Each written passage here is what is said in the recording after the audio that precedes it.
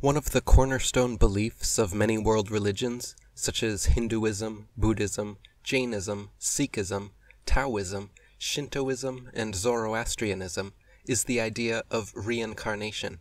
From the Orphics, Pythagoreans, and Platonists to the Essenes, Pharisees, and Karaites, from Polynesian Kahunas and Brazilian Umbandas to the Jamaican Rastafarians and American Indians, the Gauls, the Druids, the Celts, the Gnostics, and even early Christians all believed in reincarnation.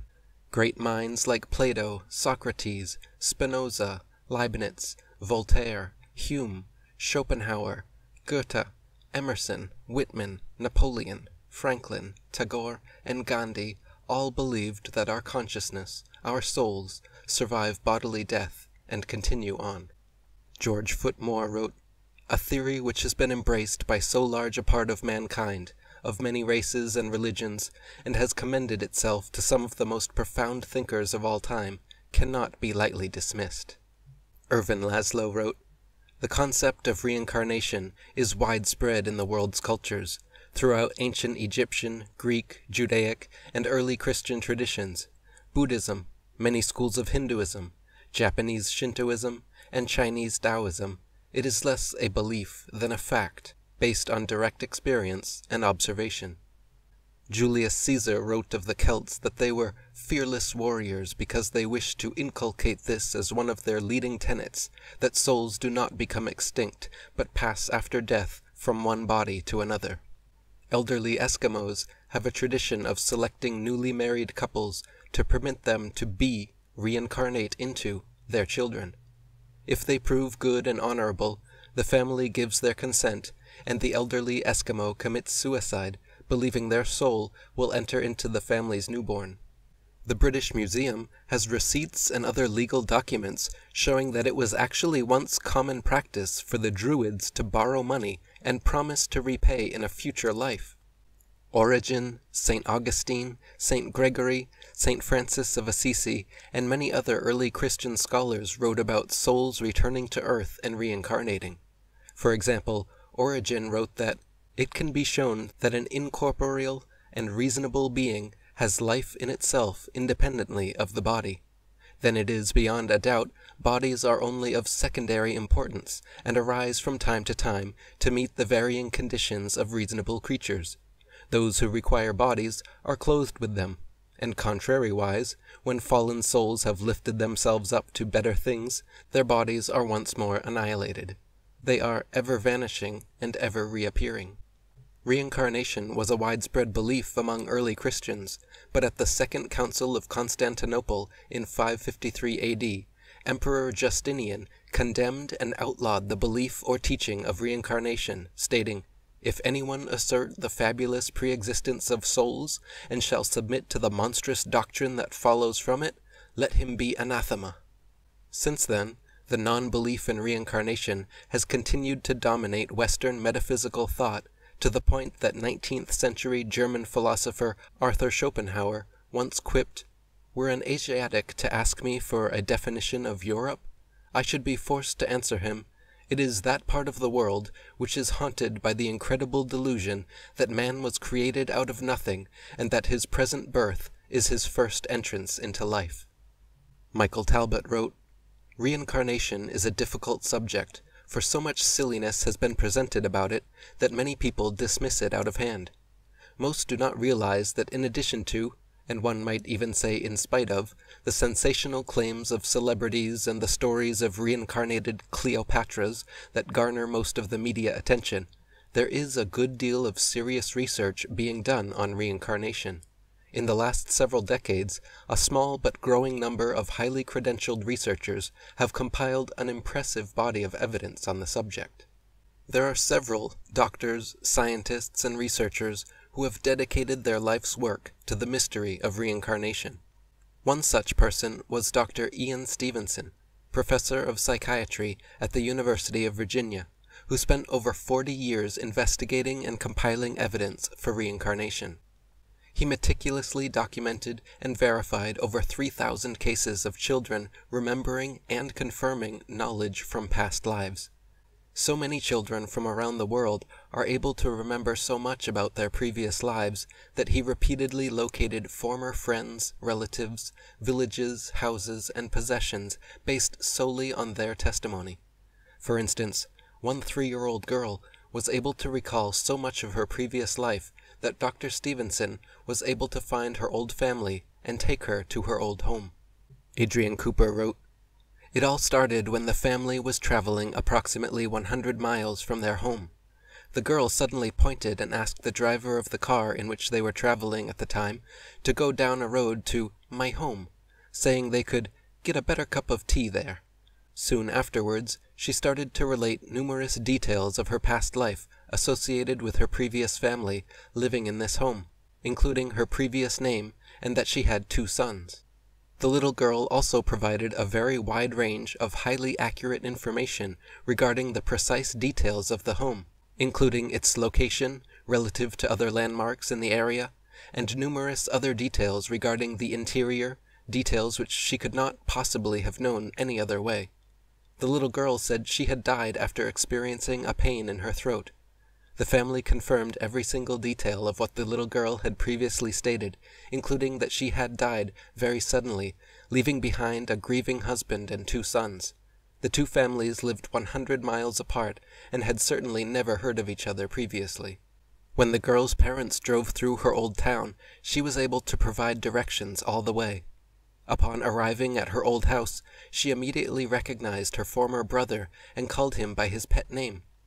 She then proceeded to correctly state the name and relation of each person present, including her former husband and sons.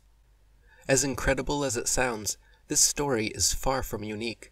There are hundreds of credible past life researchers, and Dr. Stevenson alone has published 6 volumes with over 3,000 such cases. He says genuine spontaneous past life recall is actually so common among children that the number of cases considered worthy of investigation far exceeds his staff's ability to do so. Michael Talbot wrote, "As unorthodox as many of Stevenson's conclusions are, his reputation as a careful and thorough researcher has gained him respect in some unlikely quarters. His findings have been published in such distinguished scientific periodicals as the American Journal of Psychiatry, the Journal of Nervous and Mental Disease, and the International Journal of Comparative Sociology. And in a review of one of his works, the prestigious Journal of the American Medical Association stated that he has painstakingly and unemotionally collected a detailed series of cases in which the evidence for reincarnation is difficult to understand on any other grounds. He has placed on record a large amount of data that cannot be ignored." Irvin Laszlo wrote, "Ian Stevenson investigated more than 3,000 cases of past life memories that arose spontaneously in young children. Taking this approach to minimize the influence of cultural conditioning, either to promote or suppress the memories, he worked meticulously to investigate, validate, and record the pertinent memories. These included precise knowledge of their previous homes, environments, and families, and even extended to birthmarks that corresponded to injuries or fatal wounding in the people whose lives they appear to experience. Memories like those of the children's reveal the details of specific remembered lives that can sometimes be correlated and whose accuracy has often been validated." In another Dr. Stevenson case, a 2.5-year-old boy was able to recall very specific memories and details about his other life. He started telling his parents regularly about how he had been shot and thrown into a river. He said in his other life, he was the owner of an electrical appliance shop. He had a wife and 2 children, whom he called by their names, and said incessantly how he was homesick and wanted to see his family. The boy's parents didn't take him seriously for some time, until one day he packed his clothes and threatened to leave if they refused to take him to his family. Deciding it was time to appease their son's wishes, the parents followed his directions and took him to his old village from his previous life. Upon seeing his former wife, the boy shouted her name and ran to see her. They talked for hours as the boy recounted several specific memories and events known only by the dumbfounded widow and her deceased husband. He even accurately described the location of some gold he had buried behind their house and changes that had been made to the home since his death. He was also immediately able to pick his former sons out of a playground full of neighborhood children and call them by name. Adrian Cooper wrote, "Later, the boy recalled the full circumstances of his death, how he had been shot in the head while sitting in his car after arriving home from work. The autopsy report, which was filmed, confirmed he had indeed been shot in the head and had died as a result of a bullet wound to the temple. The autopsy showed the exact size and location of the entry wound and also of the exit wound on the opposite side of the man's head. It was later decided to shave off some of the boy's hair around the region of the fatal wound inflicted in his previous life. The boy had a birthmark at exactly the same location as the bullet entry point, of exactly the same size and shape as the bullet that killed him in his previous life. He also had a second birthmark on the opposite side of his head, corresponding with the exit point of the same bullet. The case later attracted so much interest that it was presented in court in order to conclusively prove the boy was indeed the reincarnated former husband of the widow. As a result of this case, a professor at a major university was quoted as saying that due to the police involvement, this is one of the best documented cases of reincarnation he had ever seen. It appears quite common for distinctive features or deformities to carry over from one life to the next. Physical injuries like the boy's bullet wounds tend to carry over as scars or birthmarks. In another case, a boy who remembered being murdered by having his throat slit retained a long red scar straight across his new neck. Another boy had a birthmark perfectly resembling a surgical scar, with marks in the pattern of a stitch wound.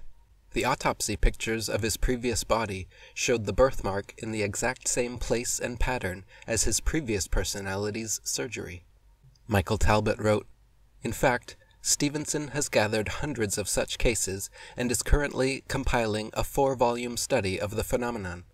In some of the cases, he has even been able to obtain hospital and/or autopsy reports of the deceased personality and show that such injuries not only occurred, but were in the exact location of the present birthmark or deformity. He feels that such marks not only provide some of the strongest evidence in favor of reincarnation, but also suggest the existence of some kind of intermediate non-physical body that functions as a carrier of these attributes between one life and the next." He states, "It seems to me that the imprint of wounds on the previous personality must be carried between lives on some kind of an extended body, which in turn acts as a template for the production on a new physical body of birthmarks and deformities that correspond to the wounds on the body of the previous personality." Adrian Cooper wrote, "A dramatic example of reincarnation involving a person who physically died and returned very soon afterwards was in the case of a Turkish bandit. This involves a boy who claimed he was formerly a Turkish bandit who, when cornered by the authorities, shot himself through the lower jaw in order to evade capture.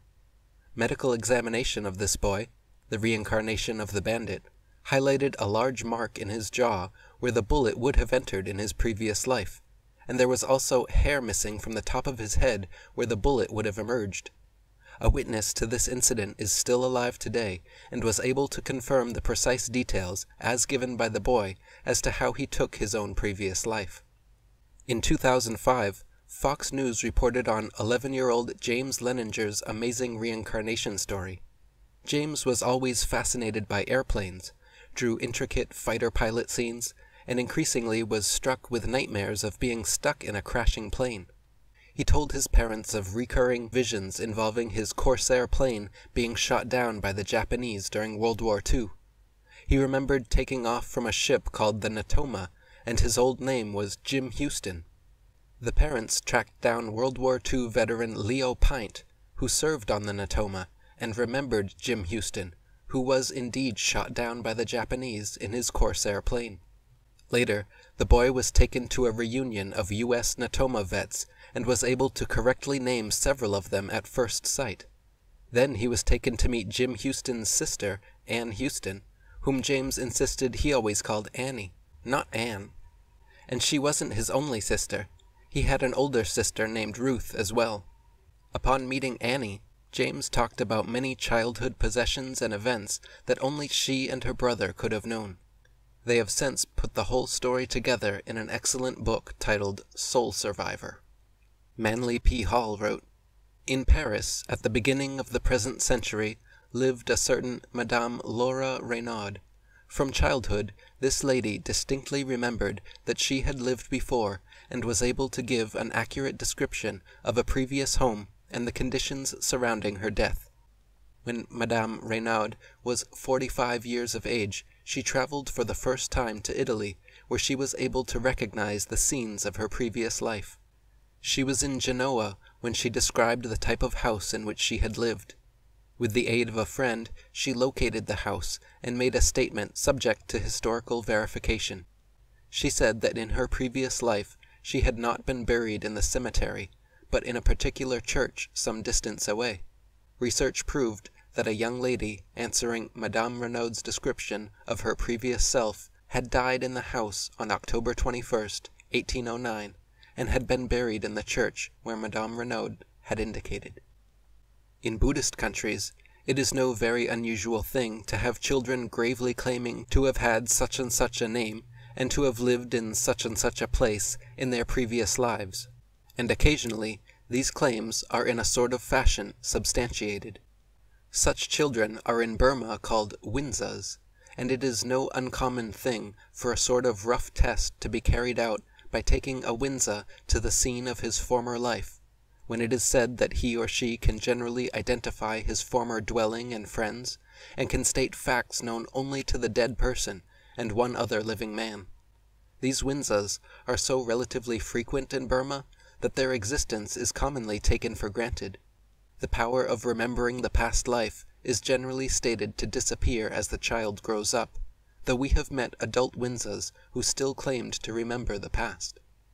The most amazing, well-known, and well-documented account of reincarnation in modern times comes from a young Hindu girl, Shanti Devi, who at 4 years old began frequently referring to incidents and people from her former life. She claimed she was a Choban by caste and lived in Mutra with her husband, a cloth merchant named Kedar Nath Chaubey. As she grew older, Shanti Devi often spoke of her previous life, family, and experiences. Her recollections were so lucid that she even remembered her old address and could describe her old house in complete detail. At 11 years old, she decided to send a letter to her former husband, and shocked her family when Kedar Nath Chaubey wrote back stating emphatically that Shanti Devi must be his wife. Based on all the things she wrote, which only his deceased partner knew, he could not escape the astonishing conclusion. Kedar had already remarried, but was so intrigued that he traveled to Delhi to meet Shanti. When he arrived, she immediately picked him out of a crowd, and they spent the next few days together, Kedar asking several intimate questions, and Shanti consistently giving correct and characteristic answers, convincing Kedar that it could only be his dead wife speaking. She perfectly described the town of Mutra, the special temple she always visited, their village, house, and even the location of some money buried under their floor. Kedar returned to Mutra, and soon after Shanti began growing weary and impatient, insisting she was a grown married woman and belonged with her husband. Eventually, after enduring several tantrums, her reluctant family and a party of 15 researchers made a trip to Mutra with Shanti. Upon arriving, she was completely familiar with the town and directed the driver exactly how to reach her former village and house. On the way, she saw a man she recognized as her former father-in-law and called him out by name. Her house had been repainted a different color, but she knew every detail about the interior before entering. That evening at dinner, she immediately identified her former mother and father out of a group of over 50 people, called them out by name, and ran to embrace them. At the end of her visit, a huge open-air meeting was arranged for the public at a local high school. Over 10,000 people gathered, many of whom had personally known Shanti in her previous incarnation. The villagers in attendance were so profoundly interested and impressed that they requested she be left there with them. Shanti herself also pleaded with her parents to let her stay, but to no avail. They felt it would be better for her to return to Delhi and brought her home with them, kicking and screaming, quite literally. All the way home, Shanti argued and insisted she stay in Mutra. Soon after arriving back in Delhi, she became very depressed and reserved. Her spirit seemed crushed, and for the rest of her life, Shanti Devi never married, remaining faithful to her lost love Kedar. Manly P. Hall wrote, "The facts of her story have been carefully checked by men of the highest character, including Lala Deshpandu Gupta, managing director of the Daily Taj, the leading newspaper of Delhi, N.R. Sharma, leader of the National Congress Party of India, and a close associate of Mahatma Gandhi, and T.C. Mathur, a leading attorney of Delhi. These men, with many others, have issued a report on their findings in which they conclude that the story of Shanti Devi is not only entirely genuine, but one of the most remarkable records of the remembrance of a previous life ever witnessed and documented." Dr. Joel Witten, regression hypnotherapist and author of Life Between Life, has documented dozens of cases where patients have successfully regressed into a past life or into the between life state. For instance, one of his patients was a Canadian psychologist who possessed a few quirks. He had a lifelong nail-biting problem, irrational fears of air travel and breaking his leg, an obsessive fascination with torture, and as a child he strangely spoke with a British accent for years. While under hypnosis, Dr. Witten regressed him to his previous life, and the man began telling what he was experiencing. He was a British World War II pilot on a mission over Germany under heavy fire. A spray of bullets hit his plane, and one of them penetrated the fuselage, breaking his leg. His plane crash-landed in enemy territory, and he was captured, then tortured for information by having his nails ripped out. After reliving this experience and coming out of hypnosis, the patient was soon able to recover from his quirks and obsessions. Michael Talbot wrote, "Witten's most remarkable discovery came when he regressed subjects to the interim, between lives, a dazzling light-filled realm in which there was no such thing as time or space as we know it. According to his subjects, part of the purpose of this realm was to allow them to plan their next life, to literally sketch out the important events and circumstances that would befall them in the future.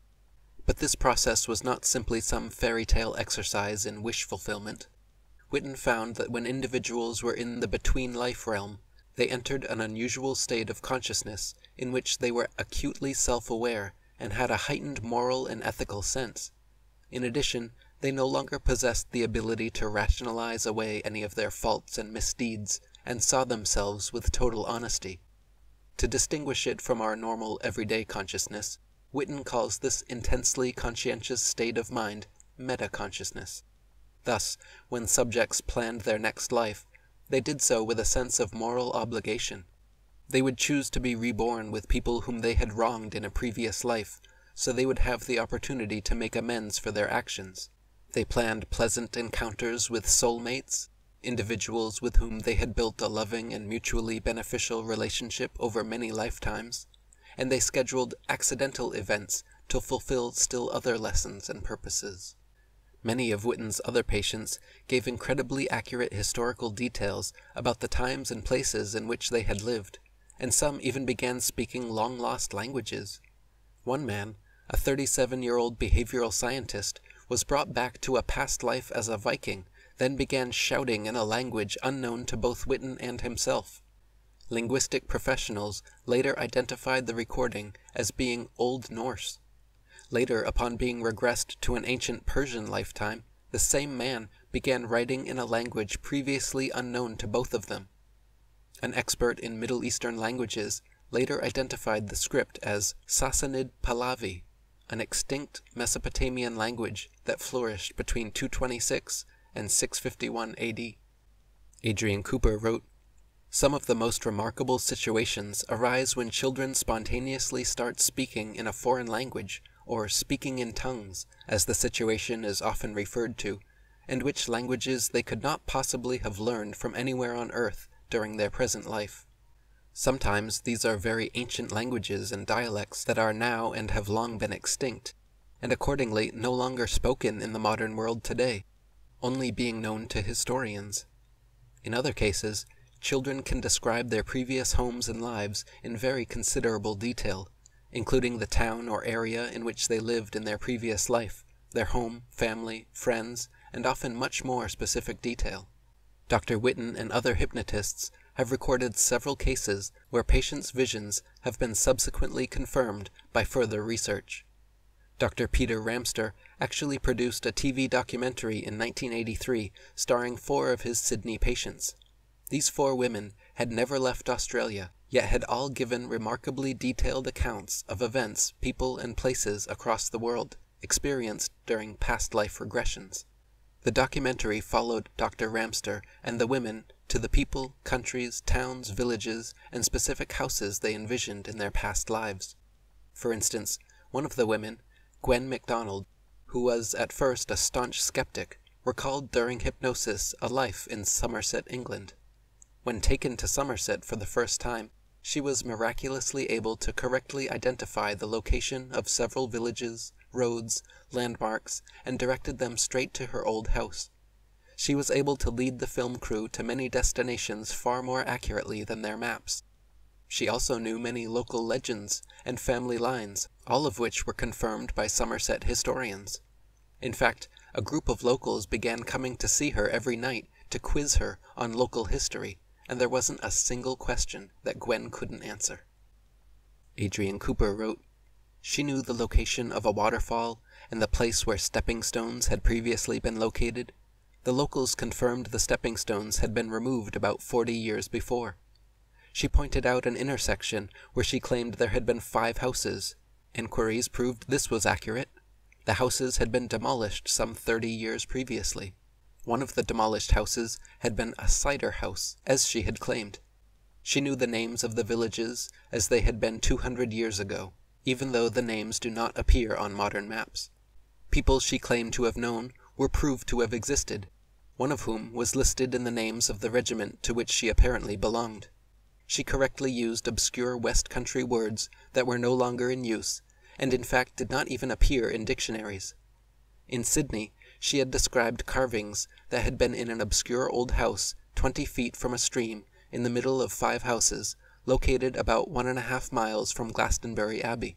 She knew the local people called Glastonbury Abbey St. Michael's, a fact only proven by reading an obscure 200-year-old history book not available in Australia. She was able to draw, while still in Sydney, the interior of her Glastonbury house, which was subsequently proven to be completely correct. She described an inn on the way to her house that was indeed found to exist, and was able to lead the team directly to the house, now a chicken shed. After cleaning the floor, they discovered the stone carvings she had referred to in Sydney. What other explanation can be given for all these reincarnation experiences? Can all of these incredible stories be discounted? How can such overwhelming evidence be explained away? With thousands upon thousands of documented and factually verified reincarnation experiences on file, it seems that the most obvious and serendipitous explanation is that reincarnation is in fact a reality. Dr. Stanislav Grof wrote, "So convincing is the evidence in favor of past life influences that one can only conclude that those who refuse to consider this to be an area worthy of serious study must be either uninformed or excessively narrow-minded. Over the years, my observation of people who have had past life experiences while in non-ordinary states of consciousness has convinced me of the validity of this fascinating area of research. There are observable facts about reincarnation. We know, for example, that vivid past life experiences occur spontaneously in non-ordinary states of consciousness. These require no programming or previous knowledge about the subject. In many instances, these experiences contain accurate information about periods before our own that can be objectively verified. Therapeutic work has shown that many emotional disorders have their roots in past life experiences rather than in the present life, and the symptoms resulting from those disorders disappear or are alleviated after the person is allowed to relive the past life experience that underlies it. In most of Asia, reincarnation is a generally accepted fact, and the mechanism that drives it is karma.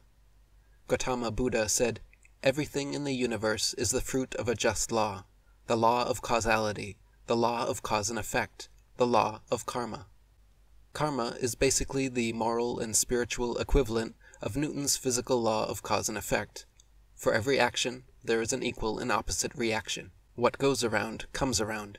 Do unto others as you would have done unto you, because either in this life or the next, the equation will remain balanced. Manly P. Hall wrote, "It is karma which makes reincarnation necessary in order that compensation may be justly administered. Man is eternally suffering, and misfortune is a constant goal, impelling him forward toward a more perfect state. Karma is the law, and reincarnation is the means by which that law is administered. Reincarnation and karma are the only explanations for the mystery of life that the reason can embrace. These laws give purpose to action, meaning to existence. These same laws release man from the monotony of the daily routine by giving him perspective and the power to see beyond the horizon of his present life. Reincarnation and karma also light the dark mystery of ethics and morality. These laws give reason to right action, revealing that every action is intimately related to the progress of the individual. We no longer do right because of scriptural admonition, but because we have learned the meaning of right and wrong as they react upon us through the law of karma. We grow through every thought and action. We learn not for one life, but for eternity. Each art and science that we master becomes part of the immortal self flowing through the ages. In the Hindu epic Ramayana, each pearl on Lord Indra's necklace represents a complete lifetime, one individual incarnation. The string running through each jewel represents the immortal consciousness or soul which reincarnates and experiences several physical lifetimes. The entire necklace, jewels, and string rests upon the neck of God. This metaphor beautifully symbolizes the cyclical journey individual souls undergo away from and back to pure consciousness, enlightenment, God. Adrian Cooper wrote, "Each individual lifetime can be likened to a facet of a diamond. The full sparkling diamond, with all of its many facets, represents the entire self, the individual, while each facet of the diamond represents each separate life. A diamond has many facets, the total of which constitutes the whole glittering gem. Each lifetime will add a new facet to the diamond, until the whole diamond is ultimately complete in all of its sparkling splendor. Life, individuality, continues then in the inner spheres of life, and reality as a complete glistening diamond, becoming ever brighter, more perfected, and more beautiful as the ascent back to God progresses." And Manly P. Hall wrote, "If one person can prove that he has lived before, then man's whole concept of life is changed. He is no longer limited by the narrow confines of a single existence. He need no longer live for the now alone. The realization of the truth of reincarnation bestows upon the human being not only the realization of his immortality, but of his kinship with the ages. He is part of all that has been, is, or ever shall be."